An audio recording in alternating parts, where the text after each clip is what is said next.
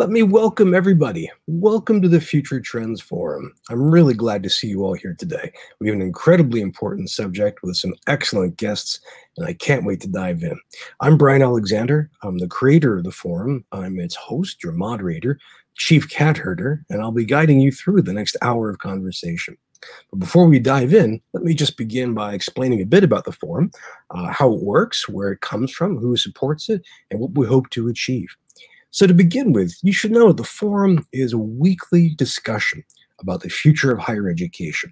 Every week, we have a conversation featuring one or more brilliant guests, each of whom addresses some particular aspect of academia and where it's headed. And that conversation happens with me, but especially and primarily with all of you, with dozens, if not hundreds of people here. And we've been doing this for almost 5 years now. We've covered a wide range of topics with an extraordinary range of guests. And over all these years, the forum has become, I think, a terrific spot, a kind of pop-up seminar for exploring where colleges and universities are headed. What I'd like to do is to welcome this week's guest, because we have a really, really important book, and I want to draw attention to it. And I want to begin by welcoming one of the editors. We have William Moner, who's coming to us from Elon University. And William is an assistant professor in communication design. Greetings, William. Greetings, Bryan. How are you? I'm great. It's always great to be joined with guests who are also members of the Bearded Club. So that's very, very important. Well, I mean, it's very rare that we get to interact with our president. So thank you for letting us on. Well, William, there's so many things to ask you about your own work, especially, I mean, the field of communication is so exciting right now in 2020, sometimes for good reasons, sometimes not. But I had a different question to ask you to introduce you to people.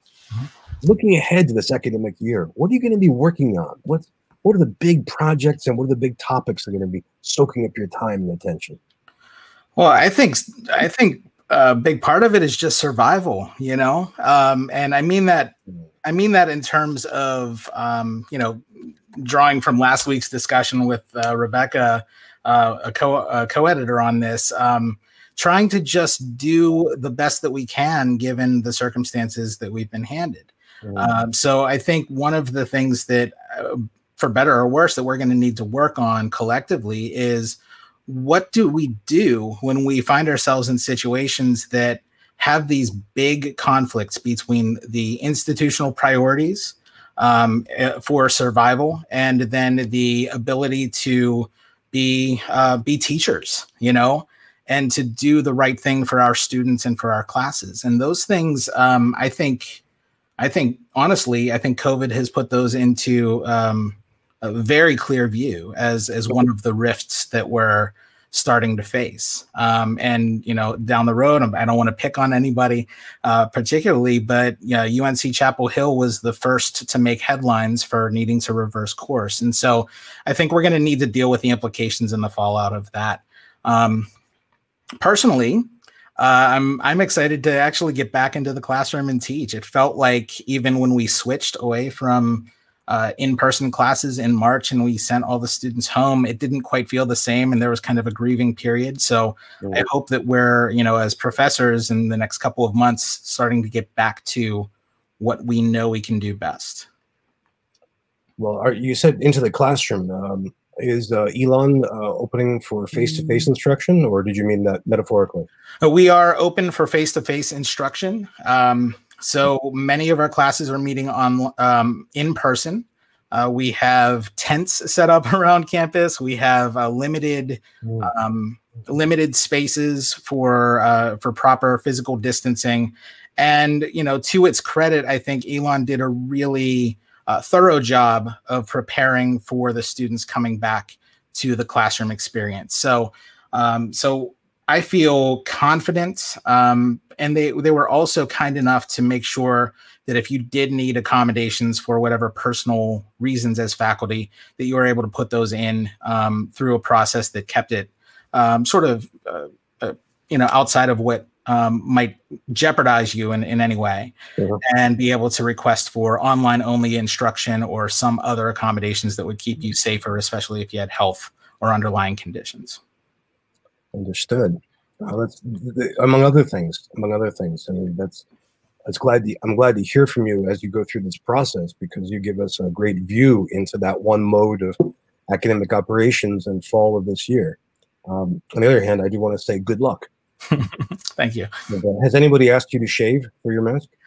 I've had some side eye, but no, nobody's yet asked me to shave. It was longer during the summer, but I trimmed it back. Well, please, above all, please be safe, and all best for your students as well. I appreciate you. Now we're bringing you here today to talk about liberal education, because you have contributed to and co-edited this brand new book, which we can see just behind your right shoulder, beautifully praised. Oh, I didn't notice. Oh, that's incredible how that happens. And for the rest of you, if you'd like something a little bit more kind of tangible, on the bottom left of your screen should see a big fat icon of the book with a click link to learn more about it and to purchase it, from the excellent line at Johns Hopkins University Press. In full disclosure, my publisher as well. So I've got a whole bunch of questions to ask, and the book is terrific. It's very, very rich. One thing to ask you is, how did you manage to get the huge range of complexity and variety and diversity that is liberal education into one book? How did you manage to synthesize and make all of that cohere? Well, I wish I could say that it was that broad of a scope. I think we just scratched the surface in a lot of ways. First I have to give a lot of credit to my co-editors, Philip Motley, who's in attendance, and Rebecca Pope-Ruark, who is helping to contribute to the chat that I'm seeing to share where I grew up. It's really weird to see like the town that I grew up in a chat window as this is going on. But when we got together on this, we were trying to get a program off the ground called the Design Thinking Studio for Social Innovation. And we tried to do a lot of things that would kind of break and trouble the challenges of doing rich, immersive, and deep project-based learning with teams and groups across disciplines.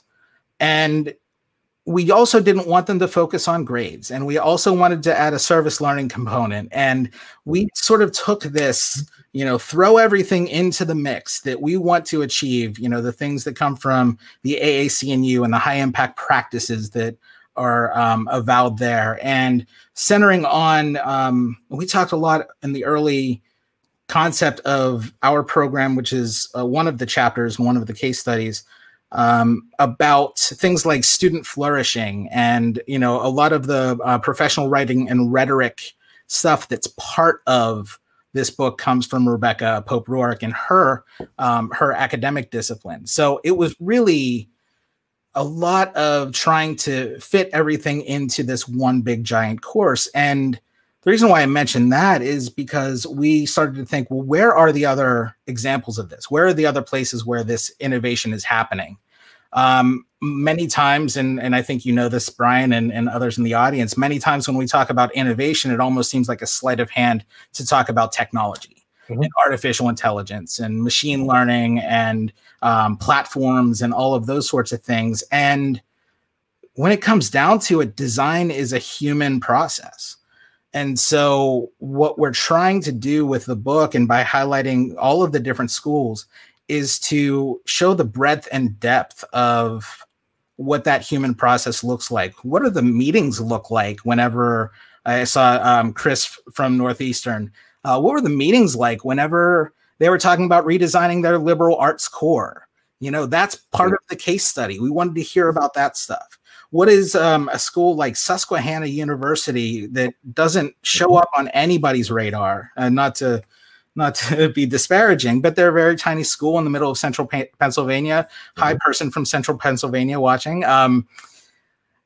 Those are the places where innovation still is happening, but the structure of the institutions has a lot to do with it. We also wanted to talk about some places like Florida International University, mm-hmm. and George Mason, Mm-hmm. and other places that you don't think of as traditional liberal arts and liberal education hotbeds, and to see how they're trying to bring those things into the mix too. Well, I guess that's, and friends, I'd like to ask one more question, and then I really want to get the heck out of your way.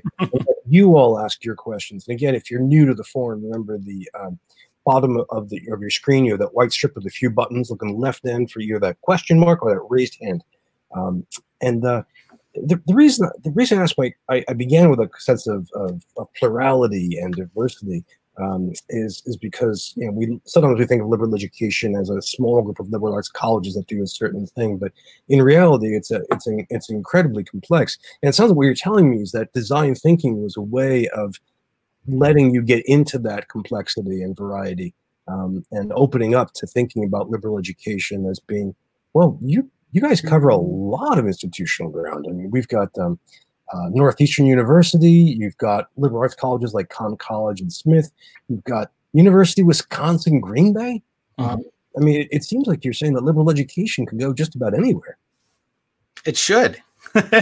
We're part of a very long history. It's not 150 years, 200 years of institutionalized higher education in the United States. It's thousands of years, right?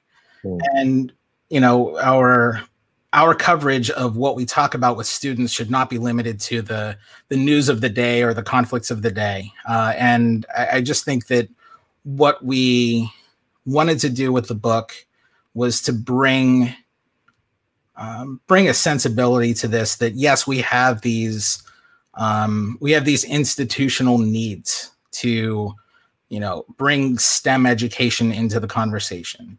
We have these, this push to do everything with technology and really trying to bring those factors into play. But that does not take away any of the skills and the analytical, critical thinking skills that come from the liberal arts, art history. Art history has never been more relevant than it has been today. And I think there's room for those discussions if we let those discussions happen. And so we need to hear the voices of our humanities and social sciences folks in the mix just as strongly and as loudly as the others who are trying to bring about engineering programs and things like that. Well, that's terrific. It makes me think of design as a liberal art. We had a quick exchange in the chat box. I just wanted to read back for everybody because it really moved me. This is between Sarah Sangregorio, David Houle, and Rebecca Polk-Nork, beginning by saying, absolutely, design is a human process. That's from Sarah. David responds, innovation happens within the relationship between teacher and student. And Rebecca concludes, yes, when you allow the students to be partners and agent in the education process, which is just beautiful. We have a couple of questions that have just come in. I want to bring them up on stage so that we can all see them. This is from Phil Katz at the CIC, who says, I ask this from ignorance, not having read the book. How do you define liberal in the book as distinguished from education? Sure. Well, I can turn to the passage in here and talk about it specifically. What we did, honestly, we followed the AAC&U definition of liberal education, just so people. That's the American Association of Colleges and Universities, a major association devoted to liberal education. Yes, thank you for clarifying that. So we followed that definition, which, and allow me to read it so that we can have it as part of the conversation. It defines liberal education as an approach to learning that empowers individuals and prepares them to deal with complexity, diversity, and change. It provides students with broad knowledge of the wider world, science, culture, and society, as well as in-depth study in a specific area of interest. A liberal education helps students develop a sense of social responsibility, as well as strong and transferable intellectual and practical skills such as communication, analytical, and problem-solving skills, and a demonstrated ability to apply knowledge and skills in real-world settings. And many of the things that we tried to bring into the book have implications for those high impact practices that I mentioned, which is another tenet of what the AAC&U really fosters. David Scobie's in the crowd here, and bringing theory to practice it's a really huge concern. You have all of these theories, and you have all of the tradition of the liberal arts, and what makes this radical, and this is the very first thing that we say about our definition of radical too, as we're talking about definitions, we're talking about more of a return. It's returning to the root of something. We're not trying to break things and banish things. We're trying to get people to focus back on what our core mission is as people who practice in the liberal arts and value a liberal education. So I think perhaps that may have answered the question, but if there needs to be clarification, please let me know. Oh, that's a really good question. Thank you, Phil. Phil is a historian and works at the Council of Independent Colleges and has a way with incredibly incisive and practical questions. Thank you, Phil. David Scobie, already name-checked, says that he likes the way that you have the double meaning of radical, rooted and transformative. A quick question from Chris Gallagher. How did this project influence your conceptions of the liberal arts and its role in the future of higher ed? A very personal question there. Well, I've from my individual perspective, I have been a techie for a good portion of my life. I'm enamored with technology. I love it. And it just seemed more and more that as we work with technology, the biggest problems that we have, the so-called wicked problems that become the entry points to questions that we address with the design thinking process, which is something that has been adapted by a lot of technology companies as a way to be more productive. We viewed it as this could be really valuable for getting people from different disciplines in the room and really talking about those crucial wicked problems, because technologists aren't the ones to solve them. If technologists could solve social problems, then we wouldn't have so many problems with Facebook. But here we are. Our social, political, economic systems, all of those are bearing the brunt of what happens whenever we allow for technology to run unfettered and without also those critical checks along the way to say, hey, maybe we shouldn't do this. I think of the Jeff Goldblum in Jurassic Park every time I say that. Just because you can do something doesn't mean you should. So I think that's where I'd like to end. That's a good answer. And as long as both of us avoid talking like Jeff Goldblum, we'll be okay. He's also from Pittsburgh. He's. Oh, that's true. We have a bunch of questions have come in, including a raised hand from one Rebecca Pope Rourke. I'm going to bring her on stage. Your co-editor and a future Transforum veteran. Hello, Rebecca. Hi, everyone. I just wanted to follow up on what William said with Brian's question there, because for me, initially, and I think this became clear very much later in the book, that this was a process that Philip, William, and I, we weren't experts in this, right? We are not liberal arts experts running around the world, and that's what we do. We were people who teach in liberal arts institutions at the same institution at the time, who were curious because we were dissatisfied with some things. And the things that we valued at our university were still kind of disparate. So we wanted to see what would happen if we put them together. If we did try to break some of those things that we just take for granted, the things like semester hours and seat time and semesters in general, grades especially, what happens when you start removing that? I mean, you can't remove them clearly because you break a lot of systems that don't want to be broken. You have to assign students grades eventually. But we were curious we tried to break a lot of things at once. So we were curious about what other institutions and different kinds of institutions were playing with, right? We're seeing a lot more of this need for 21st century literacies. So we were looking at how other institutions like ours are thinking about that and are practicing that and how they're innovating related to that. So for me, and I'm sure for William and Philip too, but I'll let them speak to it, it was really just an interesting exploration, right? I mean, I've taught business communication, for example, but the idea of a liberal arts core being in a business school, for example, right? I think that was George Mason. That was a weird thing for me to think about. But, could really get excited about it once I asked them some questions and had read the case study and things like that. So it was fun to come at it not as an expert, as someone who's just really curious and wants to kind of open a door and shed some light on what other folks are doing in this way. So it was a lot of fun in that sense. Yeah. And to add on to that, I mean, when the call went out, we were getting responses from all sorts of different institutions, and it was really kind of fascinating to see how many different places the liberal arts were showing up and how people were thinking about that. And those early brainstorming sessions about what this book was supposed to be and what it eventually became. I mean, the book is a 2-year journey from start to finish, and so early on.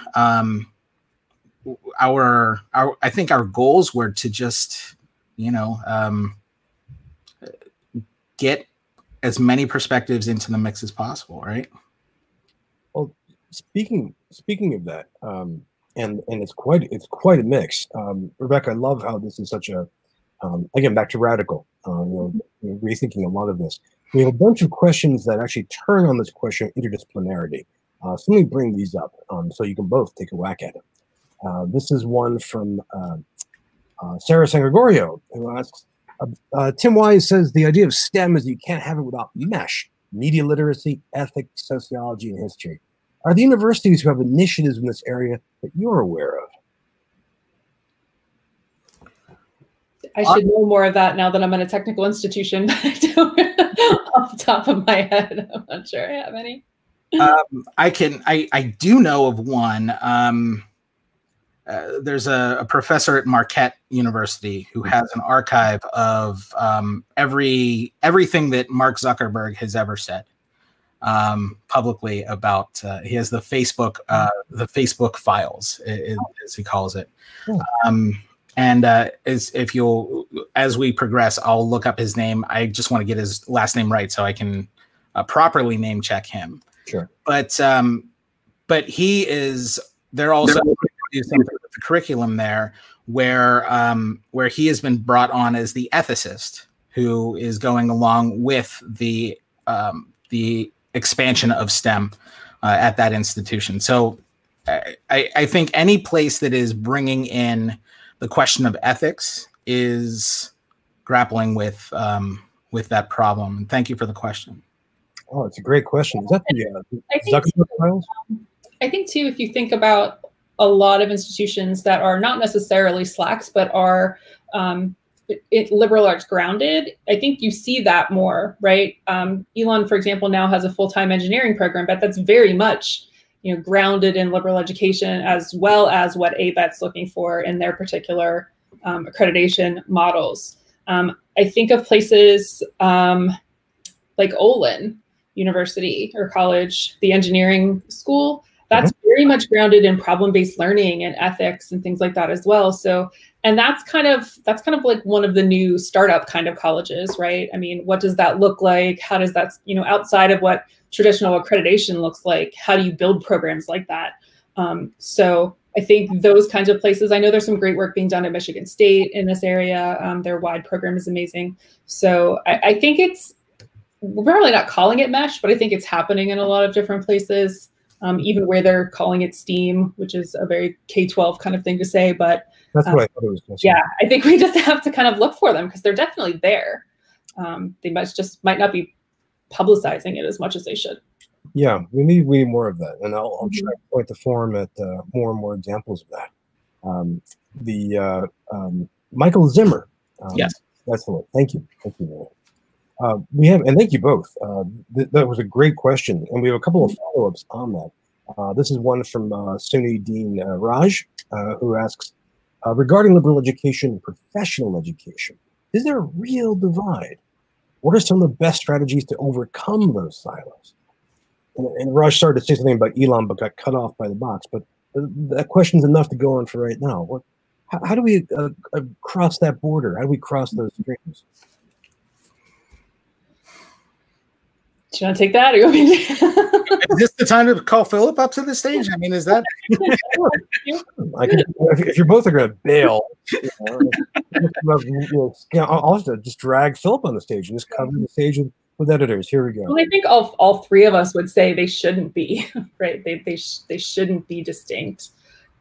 That you can't have professional education without citizenship education and ethics and understanding history of what's happened in industry or community building or politics, because that's absolutely going to affect how people are participants in a professional culture at some point. If we cannot think about it as training and think about it more as preparation and engagement, I think that they aren't separate and they shouldn't be, but that's probably a grad school training issue that needs to be addressed.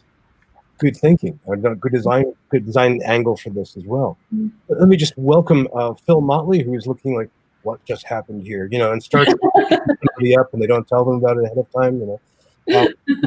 Welcome, Phil. Are you on Elon's campus today yourself? I'm right now under the bus where I was just thrown by my colleague. It's a lovely spot under the bus.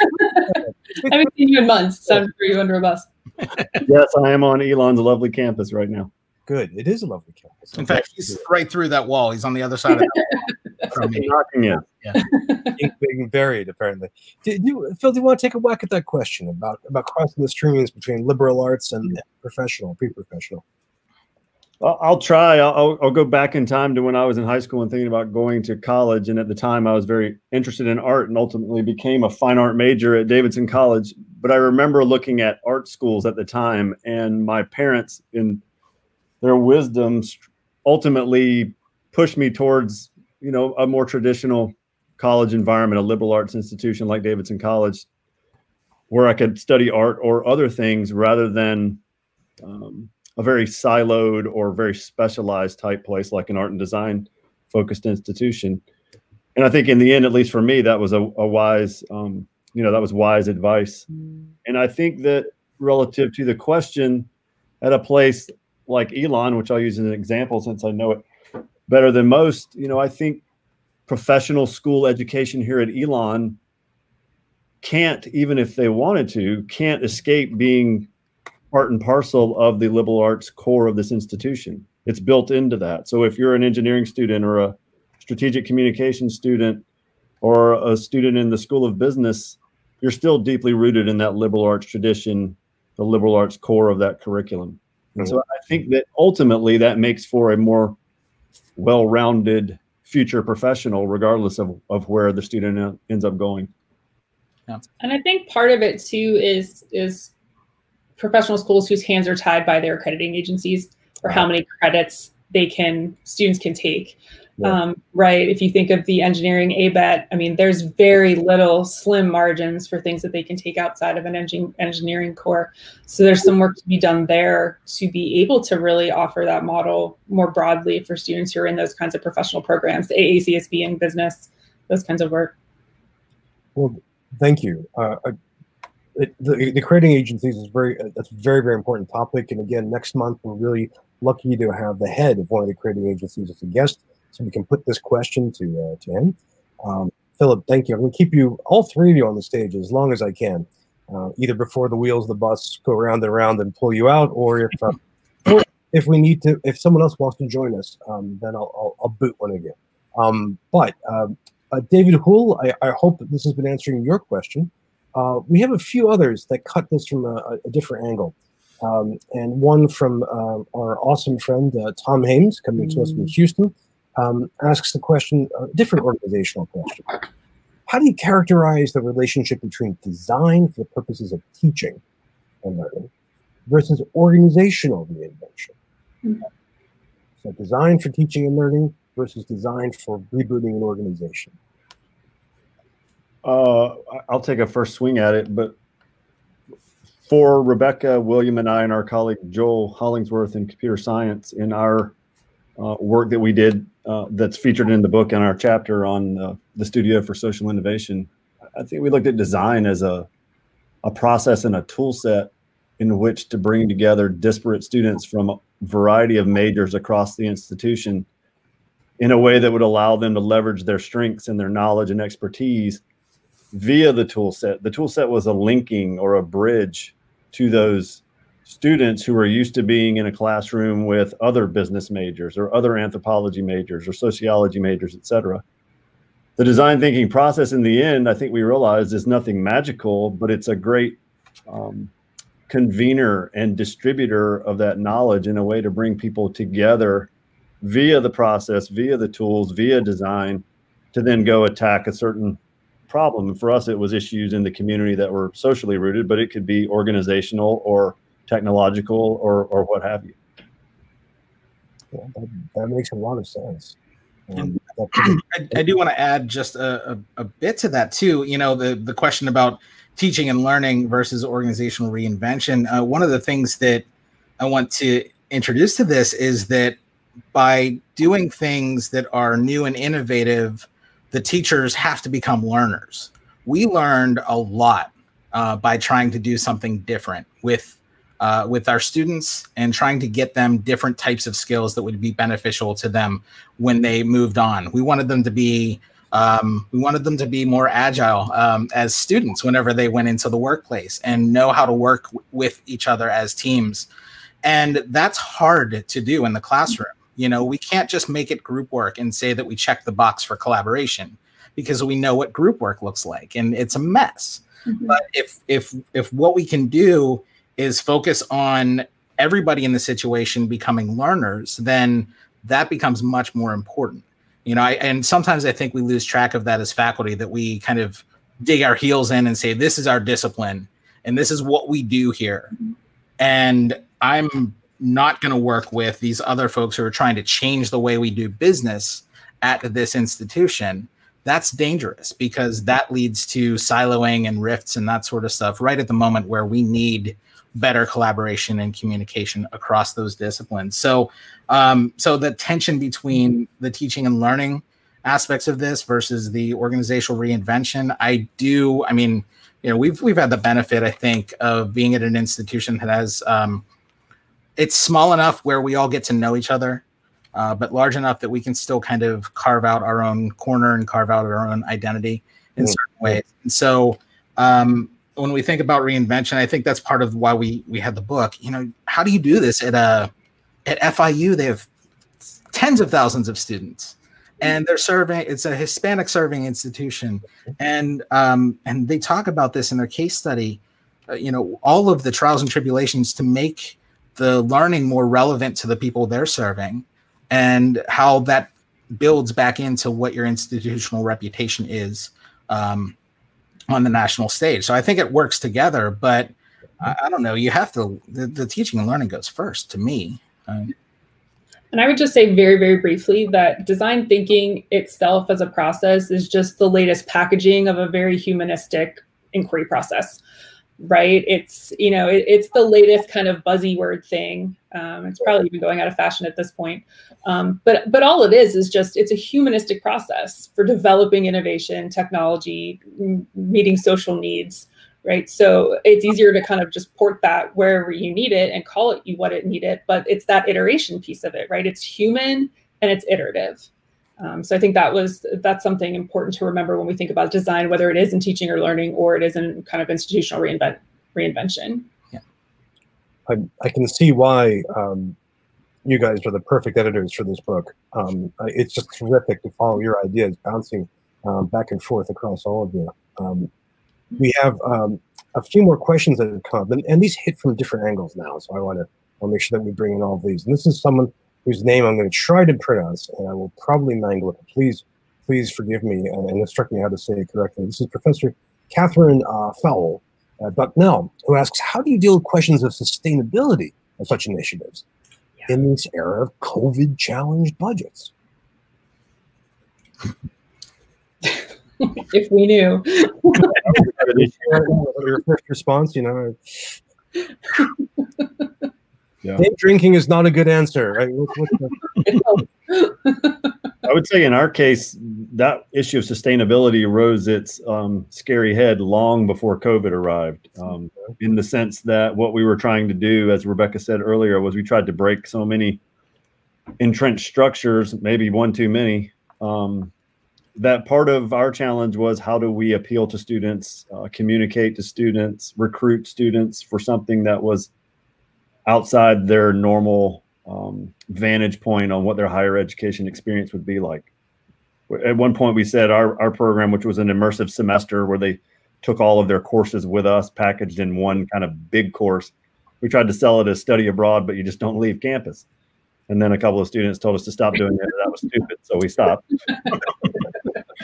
But we were trying to get across the idea that this was similar commitment and a similar sort of immersion, but you didn't get on an airplane and go somewhere else. But sustainability was tricky for us and maybe for other people because what we were trying to do was a little bit outside the norm. It was a lot outside the norm, really, what we were trying to do. And it was also, there was a lot of faculty time involved, right? I mean, we were getting releases from our departments to do this. And, you know, where's the line between, you know, what's feasible economically and are we meeting our contracts depending on how many students are in that group. So sustainability, I think, especially for the stuff that, like ours, we probably try to do too much at once. We build a capstone kind of without a funnel up to it. But I think that especially the institutions in the book who have done small things over time and continue to build up, right? It's those small tweaks until you get to maybe a full program revision or, you know, a curriculum revision. I think those are the things that are going to help you be sustainable. Yeah. Because you can iterate on those. And if one piece of it doesn't go well, okay, fine, let's figure out what happened and what are we going to do next? Are we going to, you know, reboot it and try again? Or are we going to move in another direction? So the data is always coming in when you're doing small iterations as opposed to such a big one like we tried to do when the data was kind of dumping us on the head and it was hard to kind of pick what was connected to what through the program. Yeah. We had a jump-on question about that from Raj, who asks, when resources are scarce, which alternative metrics may we use beyond enrollments? I mean, I know your book came out before all of this, so it's kind of unfair for me to ask, but I'm just wondering if you could deploy that wonderful design thinking mentality and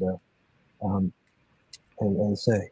Well, we've been working on long-term assessment of what happens. So looking at what students are using a couple of years away from a program. You know, it's really hard in the moment to look at an experiment like this or like what we did in our chapter and say that, you know, that the perfect assessment is what people are telling us right after it happened, because they're not seeing from that, you know, that myopic view what the benefits really were to that experience. If you talk to them 2-3 years down the road, you're going to see a much different experience. Oh my goodness, I use project management skills all the time in my job.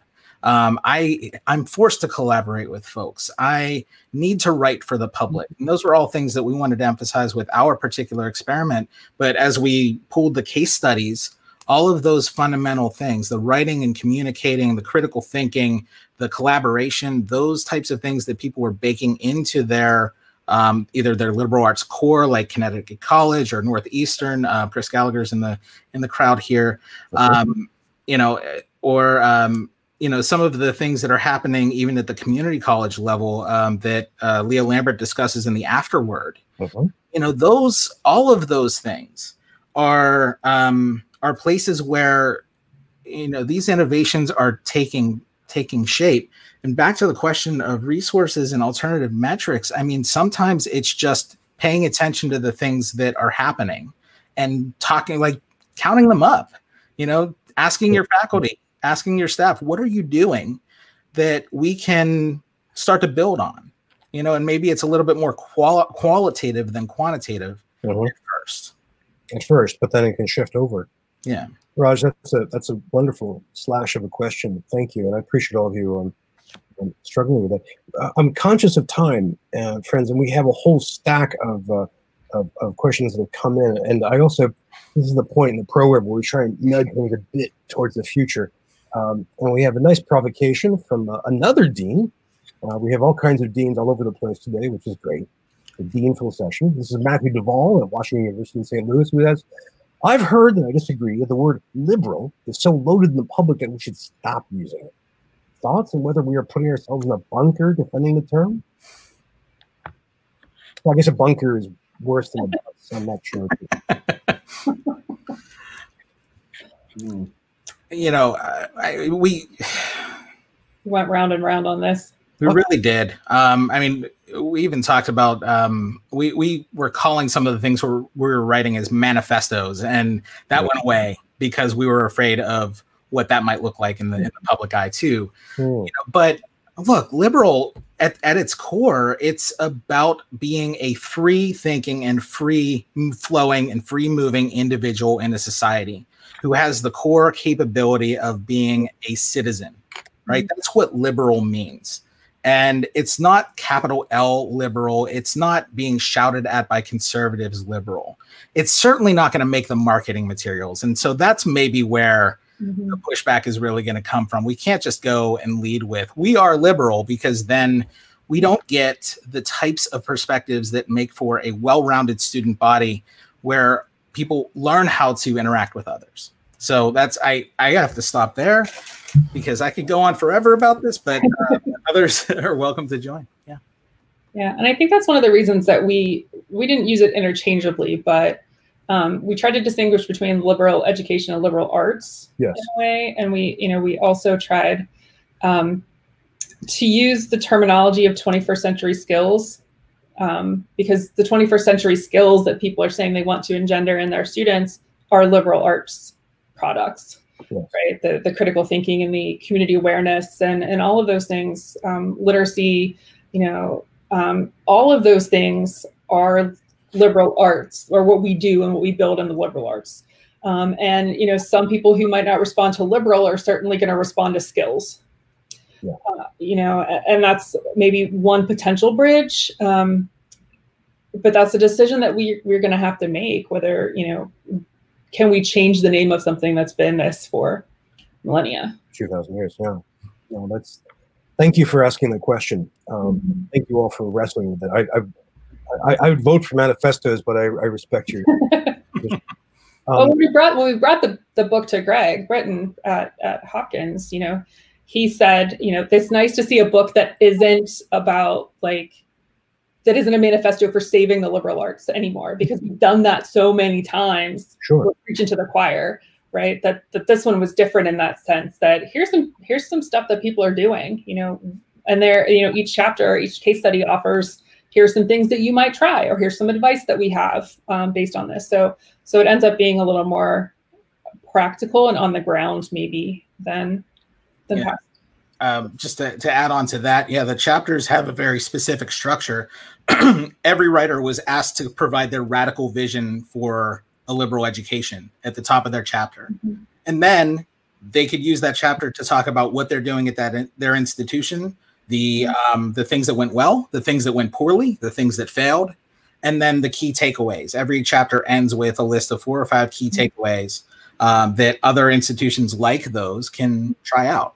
So that structure for the case studies, I think, really opened up what we wanted to be is a conversation, right? A way for other institutions to see themselves in the chapters that were written.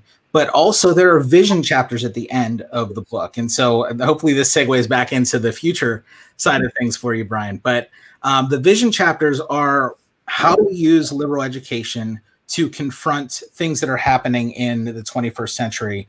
So Randy Bass has written about the dispositions that we need in the age of machines, and he draws a lot on Joseph Aoun's work for that, and that's also part of Northeastern's case study.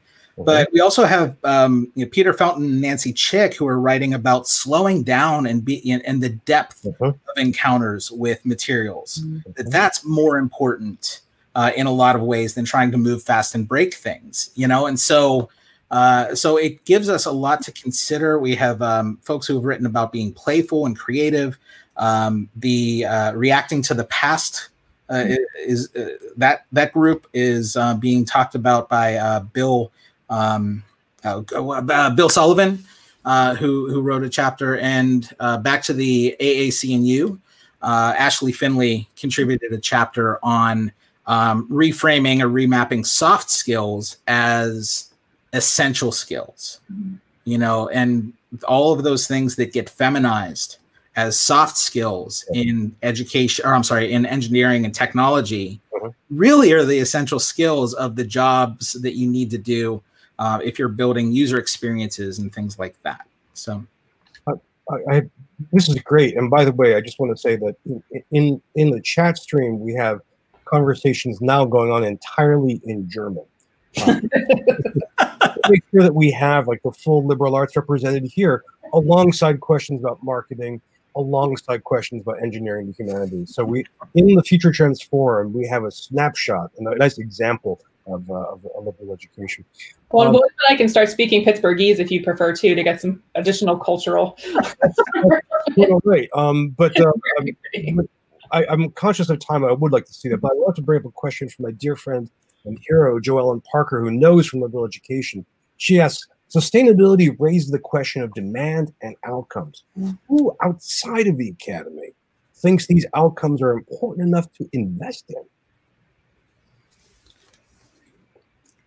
I'll put that question up again on the screen, just so this is a deep one.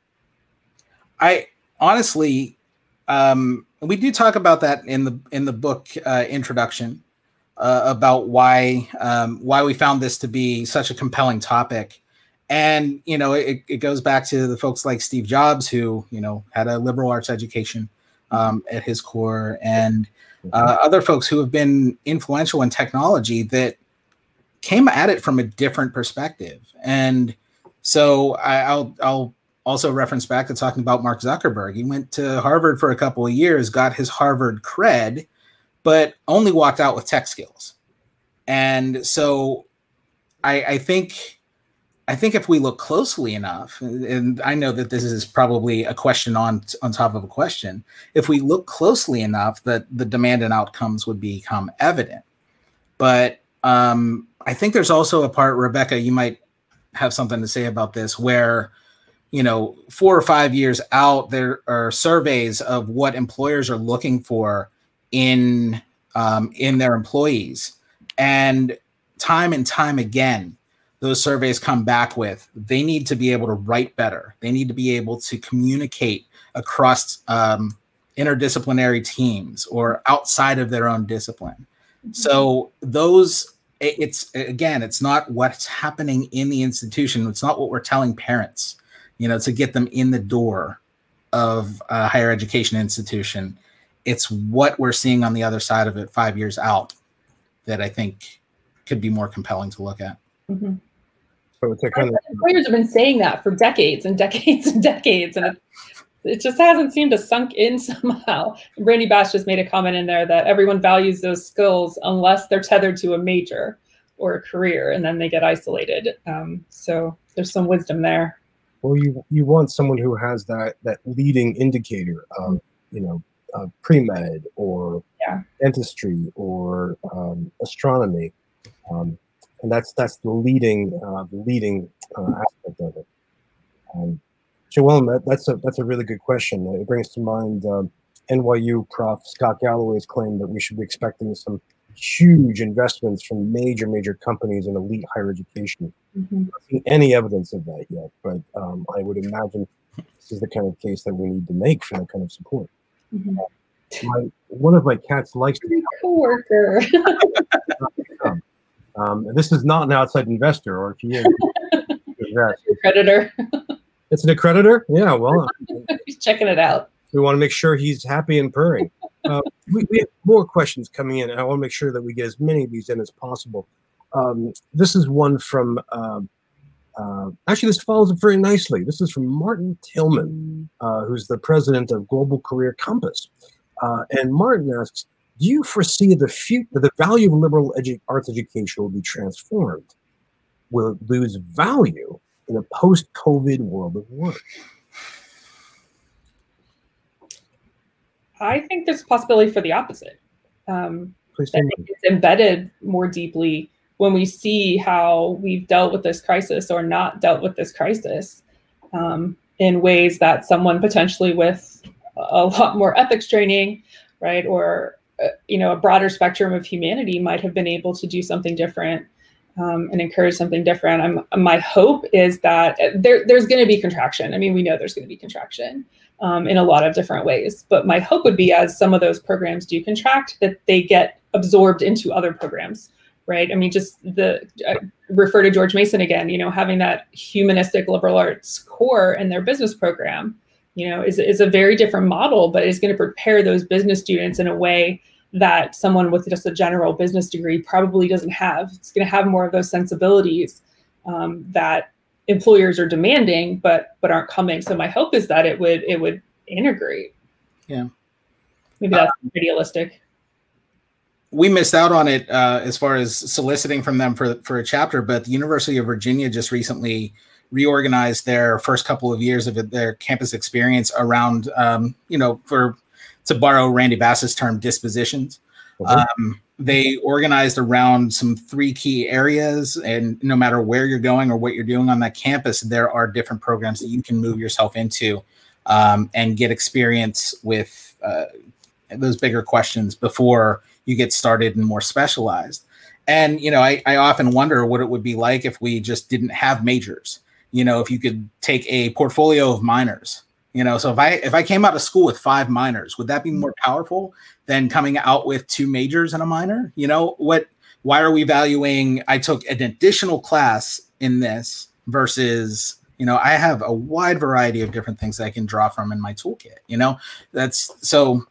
I think there's a lot of rethinking that might happen in light of COVID. If I have a nurse who is well-versed in language studies, that's going to be hugely valuable, because we know that COVID is affecting disproportionately BIPOC folks in the United States. We're facing a crisis there, and so language skills are very important to cut across to Hispanic populations, Latinx populations, etc. Yeah, that's where I think it explodes, and gets to be more of an opportunity. You've struck a whole series of nerves in the audience. Rebecca just said that she wants to change the words major and minor, which I appreciate. Martin Tillman asked for a portfolio of minors, which sounds like a good idea. The only problem with all this is that we're at the last minute of our program, and I have to figure out how to, among other things, wrap this up and not irritate my friend here who doesn't want to leave. First of all, let me ask, we have the book. There's a link to the book in the bottom left part of the screen, so you guys can all find it. Let me ask each of you, how can we best keep up with each of you? Rebecca, last week you said you're tweeting like mad. Yes. And of course you have your Agile faculty site. And maybe something more coming up down the road. How can we keep up with you? How can we learn more about you once you get out from under the bus? Me? Another Phil here. I don't know. Oh God, that's a good question. What do you want? An email address? Well, is that the best way for people to find out about you and keep up with your work? I don't know. It'd be easy. Or the bio that I think you had that I shared with you. Yeah. The link to Elon's website information. Very good. Thank you. And William, first on the program and the last off, what's the best way to find you? And similarly, you can catch up with me on the Elon website, and I'm getting my professional public face together in the next year or so, and so look for more from that. But I think the Elon link in the bio is just fine for right now. Oh, that's excellent. Thank you for your time, Bryan. Oh, you guys did all the work. Thank you all for coming. Thank you for this fantastic book. And above all, thanks to everybody else in the program who has been just sharing so many thoughts, so many questions, mostly in English. It's been a delightful conversation. Thank you all. But don't go away. We need to tell you just 30 seconds about what's happening over the next few weeks.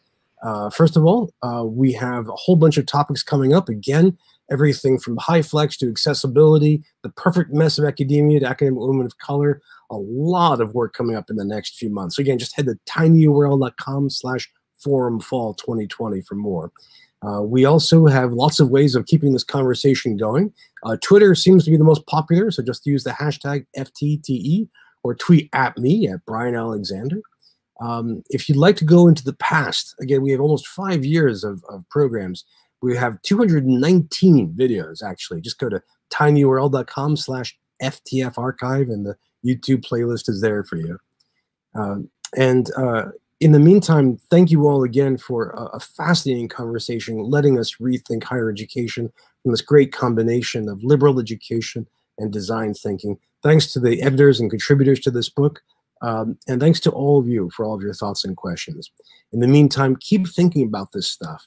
Good luck as the fall semester begins. Above all, stay safe, and we'll see you all online. Bye-bye. Spider says goodbye, too.